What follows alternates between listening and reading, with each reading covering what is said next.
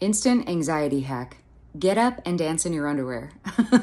Or whatever. If you're already clothed, then fine. But yesterday, I didn't feel like doing anything. I felt like I was just kind of run down, like sick, like almost felt like anxiety or depression. And that's not like me. I'm usually super chipper and really motivated. So I was like, look, bitch, like get up. You're not laying in bed all day. So I forced myself, got up and danced in my underwear around my house like a damn fool. And within a few minutes, I was already starting to feel like myself, like moving some energy. And the universe is going through a lot of changes right now. We're all ascending vibrationally. This can feel like a detox flu, or it can feel like anxiety, depression, sluggishness, brain fog, even headaches like I had for the past couple days.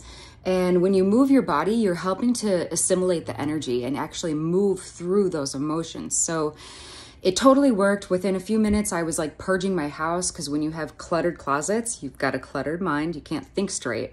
So get your ass up, get some blood pumping in your body, and I swear it's amazing. It's like an instant miracle hack. So we don't have to be a prisoner of our emotions. When we're stuck there, we're so often taught that we have to, do all these like things to eat all these pills and go see a doctor and like, I actually have major beef with anxiety anyway, like what we're told anxiety is. I don't believe that.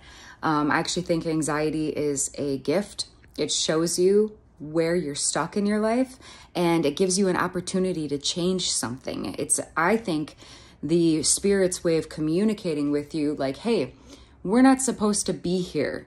I'm going to need you to listen to what I'm saying, pay attention to me. I think it's like your spirit's cry for help. Every time that I've had quote unquote anxiety in my life, it's because I was being a piece of shit, doing something that I wasn't supposed to do, stuck in a job I wasn't supposed to be in a toxic relationship or around toxic people, or I wasn't eating healthy, hydrating, taking care of my body. I wasn't working out enough. When I was, like in my young 20s, like smoking cigarettes, drinking, bartending all night long. So yeah, of course, like I wasn't doing what I was supposed to be doing. So you're going to have feelings of anxiety, but that's just me. I feel like we are so conditioned in our society to take a pill for everything. And you know what? Like the cure is simple and it's free. Think about that. There's no profit in telling somebody that they can just, wow, hydrate, exercise, breathe fresh air, move your body, and love everyone and work through these emotions, and you will be happy again. You will find happiness.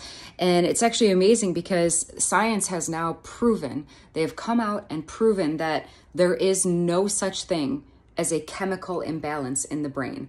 There's no such thing. It doesn't exist. It's not real. And that's a problem for me because they make so much money off of convincing people that there's something inherently wrong with you. There's nothing wrong with you. Your body was designed perfectly. It can heal itself. The immune system can clear itself when you provide it with the right conditions. So long story long, if you are feeling sluggish like I have been the past couple weeks, there's a lot of shit going on in the world. Quickest way to get yourself back on your feet, up and moving, and get that joy flowing again in your body, get that blood pumping through your heart, just get up and dance. Even if people are watching, who cares? You might inspire somebody to be their beautiful, weird self. So don't be afraid to get weird. Life is short.